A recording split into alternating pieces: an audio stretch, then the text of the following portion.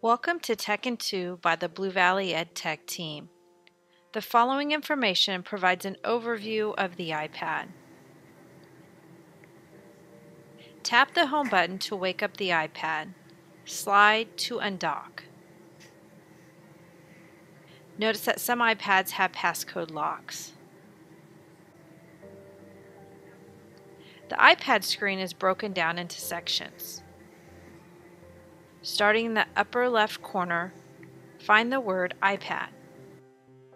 Then the Wi-Fi icon appears if you are connected to the internet.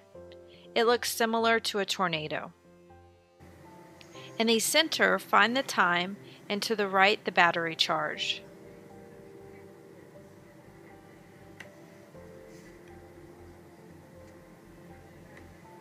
From the home screen, you can view your apps.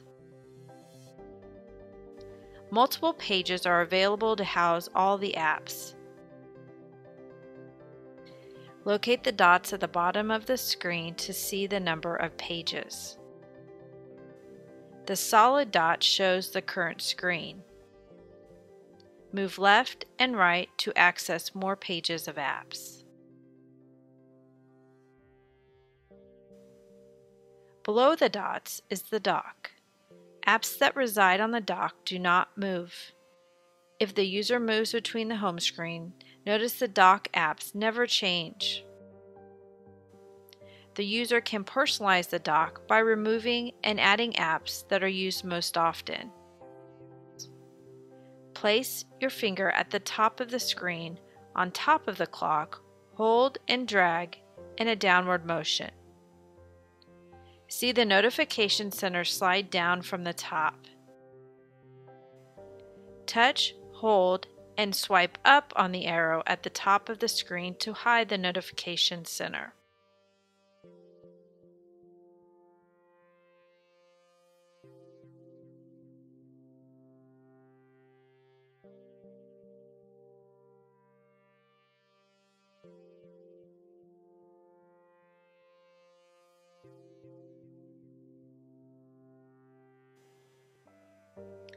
To search on the iPad, place one finger anywhere on the iPad screen below the clock and swipe down.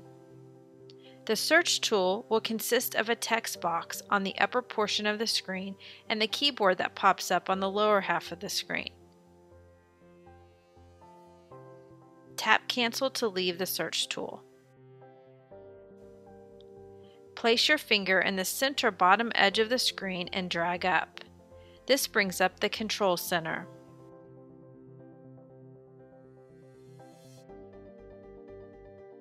With the control center, you can turn on Wi-Fi and Bluetooth. You can also lock the iPad's screen orientation in landscape or portrait view, find shortcuts to the clock and camera apps, and make changes to volume and brightness. Tap the downward-facing arrow to hide the control panel. From your Settings app, you will be able to personalize more of these features on your device.